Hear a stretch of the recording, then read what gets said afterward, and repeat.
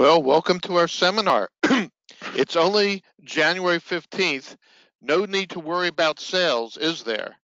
Well, we want to avoid a drizzle becoming a storm. Welcome to the webinar. I'm going to draw on the ideas in my book, Innovate Now, Scale Up with 16 Breakthrough Sales Techniques. This is a power 30-minute webinar. It's going to go very quickly. If there's time at the end, maybe we could take a question or two, but thank you all for joining. So it was the first sales meeting of the year. It was January 15th, and the CEO of the firm was worried because sales was off.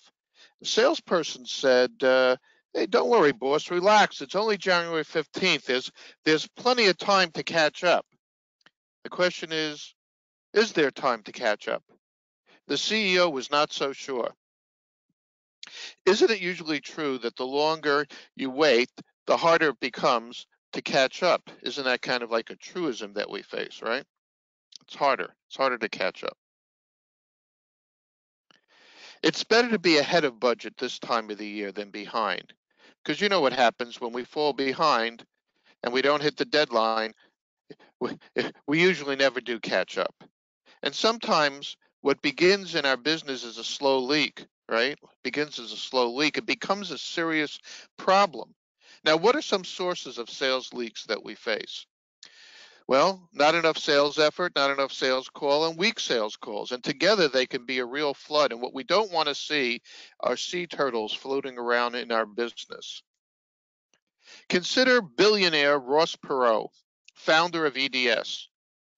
In 1962, at the age of 32, he hit his annual sales quota by January 31st.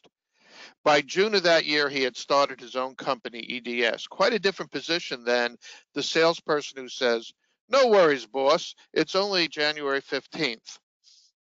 And don't forget, a recession is looming out there. We've had recessions every 10 years for the last 30 years. When do you expect the next one? So increasing your network, your market share now is a great way to prepare for the next recession. And by the way, the yield curve is turning flat or negative, which is also usually a sign that a recession is coming. Now, this is definitely not a good game plan, hoping for the best. So instead of waiting, is there something we can do? Can we time pace? Can we cause sales to move faster, right? So time pacing is an idea that was popularized in the 1990s by 3M, who said that they wanted 30% of their profits to come from businesses that didn't exist 5 years ago.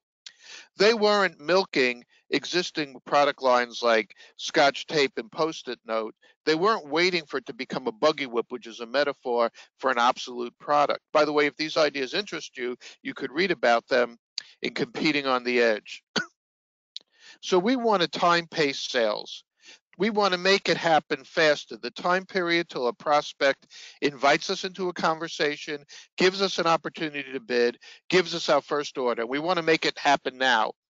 And our focus for the most part for today is going to be on inviting us into a conversation. So we're looking for relationship accelerators.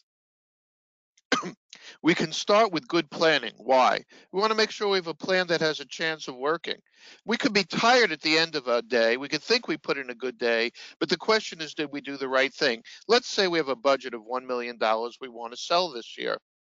This works out to $20,000 a week with 2 weeks off of vacation and no seasonality. So if our closing ratio is 33%, we want to put $60,000 of good opportunity in the pipeline every week. Now, good opportunity means there are PIKs, payments in kind. That means the prospect is doing something, visiting our plan, checking a reference, introducing us to their boss. They're doing something to show that they're committed to the sale, to the sales process. So two key issues we have to look at then are quantity of effort and quality of effort. Quantity of effort and quality of effort. So let's look at the difference on both quality and quantity with best efforts versus do or die. Best efforts means you put in your best effort, right? Your best effort. Well, it's really hard to catch up when you're behind on January 15th with best efforts. What we need is do or die. In fact, Deming, the father of statistical process control, was quoted as saying that best efforts won't work. Well, if you're behind, if you're trying to do new business development, we usually find that best efforts fails 100% of the time. So if you don't hit your pipeline sales numbers in week one, let's apply do or die to the pipeline. Well, a best effort salesperson will try to hit the numbers again in week two, right? They'll try to hit the numbers again in week two. But in do or die, we know we need to double the sales numbers in week two, right? So if you don't hit your numbers in week one, let's say it's $20,000 a week. In week two, you got to hit $40,000. That's what do or die means. Now, to improve the quantity of your effort, for every dollar you hope to sell, have $5 good dollars in the pipeline. Here's a pipeline maintenance idea. Don't think that everything you have in the pipeline is going to close, particularly when there's uncertainty. Also, on the quantity, a good way to time pace getting more calls in. No, drinking rum before 10 makes you a pirate. That's the wrong slide. This is the one I wanted. 10 before 10, make 10 business development calls before 10 in the morning. It improves the quantity of effort. You know, it's hard to have good results if you're not making any effort. So we also want to improve the quality of our effort. To do that, we need to usually overcome the 3 fatal flaws in selling. So what are these? The first fatal flaw is assuming the prospect enters the conversation with serious intent. Typically, they won't. So there are 2 kinds of conversations we face in selling: safe and serious. Safe and serious. In a safe conversation, the prospect is in it for a different reason than you are. Typically, they're a tire kicker, they're doing a price check, they're looking for a free education. So a safe conversation, you're never going to close. You're never going to get a stick of business. In a serious conversation, the prospect has a compelling need and they're willing to share it with you. Serious doesn't mean you closed. Serious means you opened. Now, the idea of a safe versus serious conversation enters when we're faced with the parole officer scam. So what is that? It's telling you what you want to hear to get what they want to get. So what would be an example? Let's say you've got a campaign, you've been targeting a big prospect for many years, and they've never given you a tumble, they've never given you an opportunity to even quote. And then one year, they call you up out of the blue, this prospect, and says, "Yeah, Andy, I think this is your year," and you're excited. So they invite you to come over and to study their needs and present a quote. And if they said to you, "You know, Andy, there's no way I'm ever going to give you any business." If they said that, there's no way you would spend a lot of time on that proposal. So buyers are sophisticated, and this is what they say to you. They say, "Andy, I know you've been trying to get my business for a long time. It's probably been frustrating that I haven't given you any business.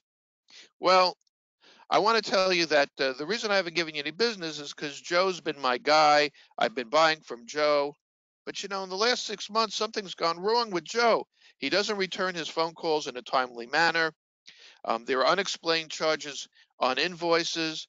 The quality and service isn't what it used to be. And Andy, I've heard great things about you in the marketplace. I think this could be your year. Why don't you come in and quote?" That's what he says. And so you're really excited. You go in there, you do your quote, and then they take your quote and they use it to beat the living hell out of Joe. It's just a price check. You were the whipping boy or you're the whipping girl. So the preventative to the parole officer scam, to make sure you're in a serious conversation, are strong PIKs. Don't look at what the prospect says, look at what the prospect does. So an example again might be they visit your plant, they introduce you to a boss or a peer that's involved. They could do a reference check. These are all examples of PIKs. They fill out a credit form. They apply for credit. The second fatal flaw is assuming the prospects believe what we say. In general, the prospect doesn't believe anything we say. Prospects are risk averse. They're skeptical. So what's a corrective? One important corrective is testimonial letters. So the average client with whom I've worked with over 100 clients, has little or no testimonial letters. And what you want are genetically engineered testimonial letters. What does that mean? It means it has two qualities. First of all, the economic justification, the before and after, what it was like before working with you, what it was like after working with you. And secondly, what was the objection the prospect had to overcome? Typical objections we face are, one is, your price is too high. So you want a testimonial that says, yes, when I bought from you, I actually made more money. But the more common objection that shuts down all selling is, I'm good. What do we say when I'm good? And the third fatal flaw is assuming the prospect knows how to make a good decision. Often they can't, and particularly for the infrequent decision. Now, I've studied over a dozen different selling systems, and I think they were good in their time when they first came out. The marketplace wasn't as competitive, it wasn't as brutal. But I think in today's day and age, having these kind of fatal flaws, a different approach is needed, an approach based on urgency. And so we're going to continue to go for quality and quantity to overcome this problem that our sales are off on the 15th of the month of the year. Now, how do we get more access, right? We want to get more access faster. We want to have more appointments faster. Access is the coin of the realm in selling, and the easiest way to get access when you have delighted customers is to get introductions, warm introductions from delighted customers. That's the easiest way to build the business faster. The power of introductions, also referred to as the Net Promoter Score, is discussed in this book, The Ultimate Question by Fred Reichhold. Reichhold holds out the idea, and I think it's validated by our common sense experience, that there's good profits and bad profits. Bad profits means you victimize your customer. Good profits means it's win-win. You raise your prospect to a higher level of well-being, and we make a profit. So when it's good profits, when our clients are delighted, they're usually our greatest selling asset. And the question is, are we using our greatest selling asset to get more introductions, to get access, to grow our business right now? So why is it important to ask for introductions? For most business, introductions are the super highway to growth into the future. So what do I mean? Let's take an example. Let's look at Sally's story. Sally, who wasn't hired to ask. So we had a program with a company that did about $35 million in sales annually, and half the sales were with one big Fortune 500 company. And in 1 week of the program, the assignment was bring in an introduction next week. That was the assignment. So then we're in a one-to-one coaching the next week, and we're talking to Sally and say, Sally, how did it go? Did you bring in any introductions? And Sally says, no, I didn't get any. I say, okay, Sally, how many people did you ask? I said, nobody. I said, Sally, did you know we all had an assignment? We were all supposed to bring in one introduction. And she said, yeah, I knew that. I said, so what happened, Sally? She said, well, you don't understand, Andy. When I was hired 22 years ago, my job was to watch that phone. When that phone rings, I pick it up, I race over to my client, I take care of their needs, and then I drive back, come to the office, sit down at my desk, and I wait for the phone to ring. That's my job. So he said, you know, Sally, I got it. I understand. Here's the problem. Your client, your relationship with your client, that's the super highway to growth in the future. And you're the only person who calls on that client. And if you don't ask that client for introductions, nobody's going to ask them for introductions. So, Sally, you have a choice. You can stay in your position, but then you got to get introductions, or we can move you to another position, which, by the way, would pay a third less. Don't you know it? 2 weeks later, Sally had an introduction. She tapped the super highway of growth. Well, let's say that this is not something that's commonly going on in your company, asking for introductions. So how do you do it? You might look for the magic moment of access, which is what? You've met a client's needs. You confirm they meet their needs. You ask them if there's anything else they need. They don't have any other needs. And this is the magic moment of access. Now, why do we say this? Very often, the only time you can get contact with a customer is when they need something from you, right? When they need something from you. So if you're working on a project and you've satisfied their needs and you're calling to follow up, this could be the magic moment of access. Very often, salespeople run right past this moment. Why? Because they're acting in project management mode. What does that mean? It means they got a list of people they got to call, and they got to make sure everything's okay. And so they say, hey, did you get the quote? Did you get the purchase order? Did you get the sample? Did you get the shipment? You just check to make sure everything's okay, and then you cross it off on your list, and you run off to the next project, and in the process, you run right past the selling opportunity. So what are some of the things you could do in that magic moment of access? Well, if the customer's pigeonholing you, if they're only buying one item from you, you could break the pigeonhole and you could ask them, would you consider buying item B from me? Or you can ask for an introduction, or you could ask for a testimonial letter. The key is, the key is use the magic moment of access. And we recommend that you put an image or a sign right up on our screens to remind us, because we could go right past them. Now, how do you ask for an introduction? If salespeople haven't been regularly asking for an introduction, they may not do it well, or they might just say, I don't know how to do it. So here's a script to ask for an introduction. First, you confirm the prospect or client is happy with your work. Why? Because if they're not happy with your work, are you going to ask them for an introduction? So you ask them if they're delighted. The next question is, would you be willing to refer us? And if they're delighted with your work, they'll be happy to refer you, particularly because they think the next question is going to be, do you know anybody? But that's not the next question. If they're willing to refer us, here's what we say. I notice you're connected on LinkedIn to Jane Brown of ABC Company. I would like to meet her. Do you know her well enough to make an introduction? And it's either yes or no. And ideally, you're going to have several people to whom you want to be introduced. So do you know her well enough? And so the key is, obviously, you need to link in with all your big fans, and you have to study their LinkedIn network on the premise they share it before you make the phone call. Now, we've talked before, there are two approaches to our ideas. One of the approaches is do or die, and one of the approaches is best efforts. So what does that mean? Well, let's say we're going for introductions on a do or die basis.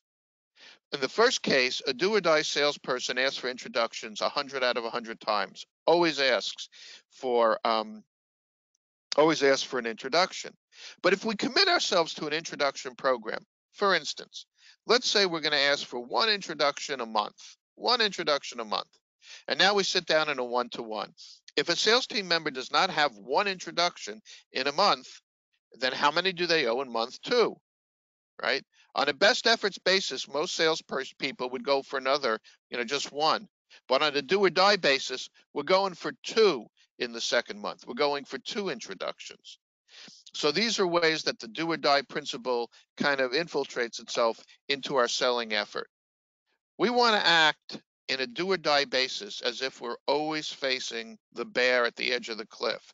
No matter how good things are, we want to see things in a do or die context to keep us sharp, to sharpen the edge. Now, we need to create a sense of urgency or respect once we first meet a prospect. Why? Because there's kind of like a getting to know you dating period between first contact and in market. And if we don't get urgency and respect in that period, we're going to face the wolf who wants to rip our throat out and wants a fire sale. So what do I mean by this? If you're not the incumbent, if you're trying to win business away from somebody and you meet a prospect, and the prospect says, not now, I'm glad I met you, Andy, but not now. We're not making a decision now. We're going to make the decision in about 2-3 months. That's your key selling period. Because if by the end of those 2 to 3 months, that prospect does not take you seriously, you're just going to be a whipping boy, a whipping girl, a price check, right? So again, you've got, in many cases, 2 to 12 months, 2 to 3 months. You have to win the urgency and respect of that prospect, or they're not going to take you seriously. And in the end, they're going to look to you to be just a fire sale. So say you connect with the prospect and now you're in harm's way. So if we go back a step, it's very possible if you're not doing new business development, you'll never be in harm's way, and you don't need any of these things. But let's say you are in harm's way because you've made 10 phone calls before 10, you've got introductions, you're talking to a prospect, and the prospect says, I'm good. You see, business development puts us in harm's way. And if we're doing real business development, why? Then we need to be prepared to deal with problems like, I'm good. So very often when we talk to a prospect, he or she will present a veneer of I'm good, but it often turns out they're really drowning. And our job in selling is to save them, which is kind of ironic because on the one hand, they're pushing us on the way. On the other hand, we have the solution to their problems. So a recommendation for your organization is you should do I'm good drills. What do you say in 20 seconds? What does your sales team member say in 20 seconds that makes a difference?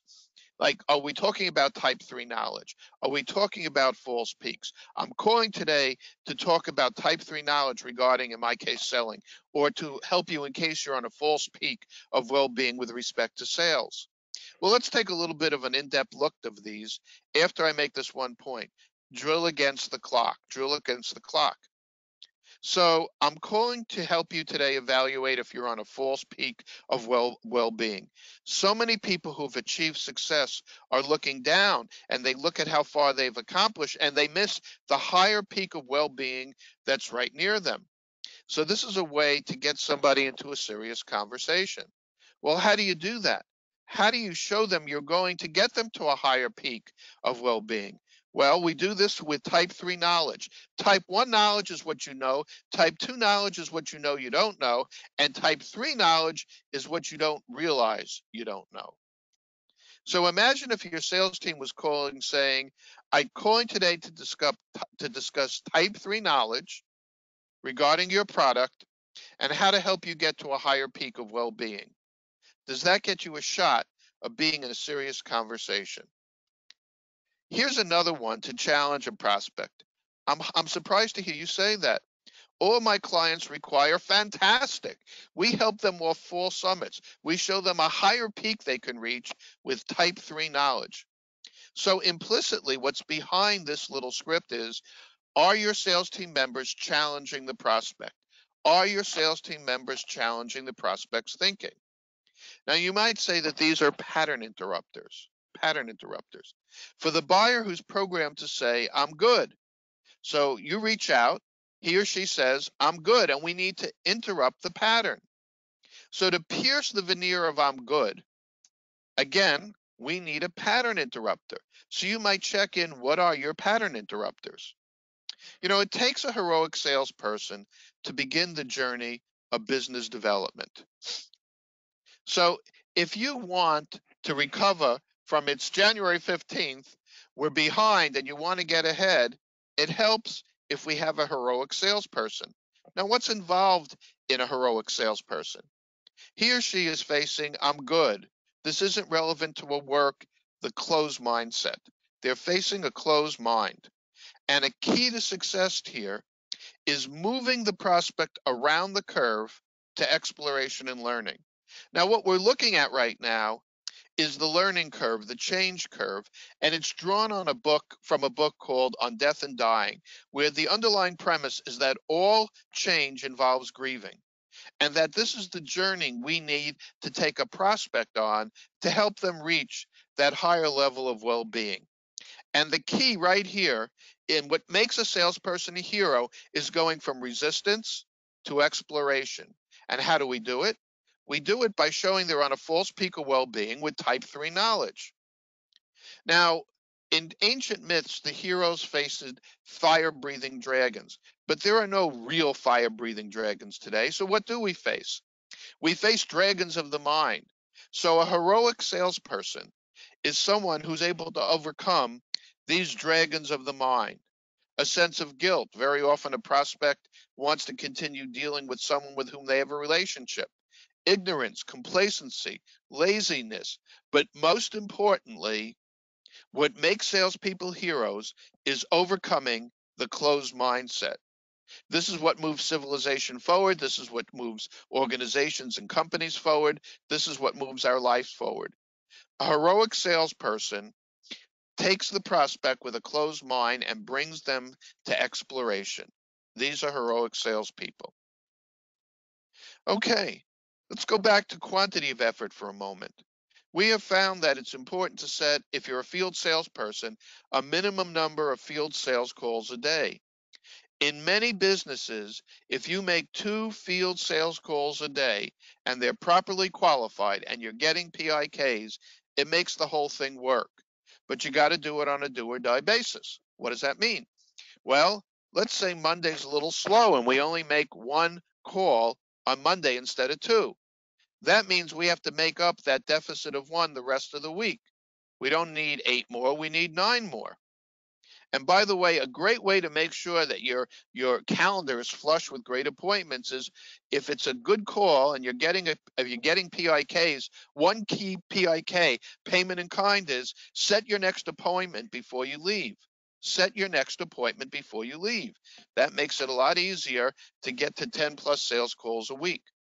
Now, you could apply the same idea if you do 100% phone selling. Whatever your target is per day, do it on a do or die basis. So if you don't make it on day 1, make it up the rest of the week. And if you don't have 2 sales calls, we usually need to pound the phone, 70 to 100 dials a day. And isn't it much better to get warm introductions? These and many more ideas are described in my book, Innovate Now, 16 Sales Innovation Techniques to Scale Up Your Business. Well, we all know that Rome wasn't built in a day, so we've almost come to the end of today's webinar. But we do have one more thought. Before leaving, I would just comment to you, if you have any questions, write to me at andy@urgencybasedselling.net. So here's one more thought introduced by Dave. You know who Dave was. He founded and grew Wendy's. And Dave famously said that when you make a burger, you need to spread the ketchup and the other condiments evenly because the last bite of the burger has to be as good as the first bite. And we're kind of at the last bite of the burger here. So the implication for presentations is always end strongly when you present. So we all know that bad decisions make for great stories, right? Bad decisions make for great stories. And we have such an example for you as our last story of the day. So here's a classic. Remember that first sales meeting of the year where the CEO was worried? Sales were off. Hey, says the CEO, it's January 15th and sales are off. I'm worried. And we had that salesperson who says, boss, relax. It's only January 15th. We have plenty of time to catch up. Well, I bet it won't surprise you to hear that salesperson failed and lost his job. But then we had another salesperson who set a goal.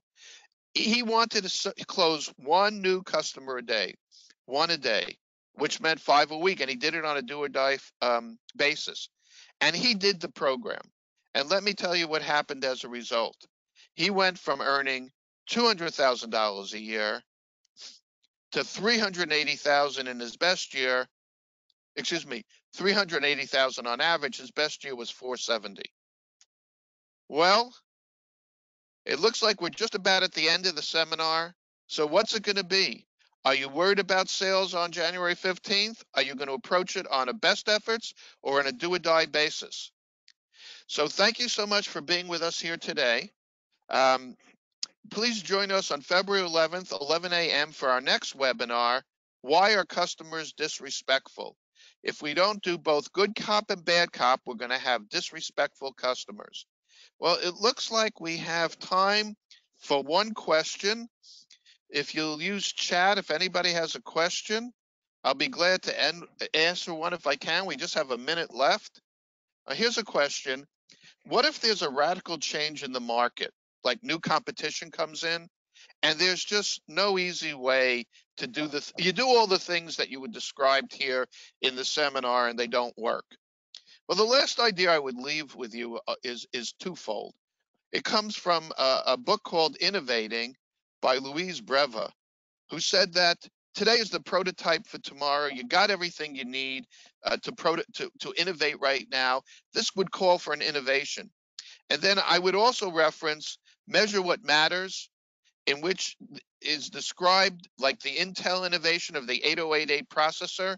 And what we learned from that is we need to set bold goals and understand we may need to invent new things. So allow for the possibility you may need to invent new things to hit your objectives this year. Well, it looks like it's about 10:30, so I'm going to sign off now.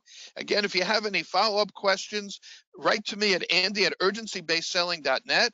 You could reach me by phone at 201-415-3447, and the website is www.urgencybasedselling.net. Thanks again for joining, and I'm going to end the conversation now, end the webinar. Bye-bye now.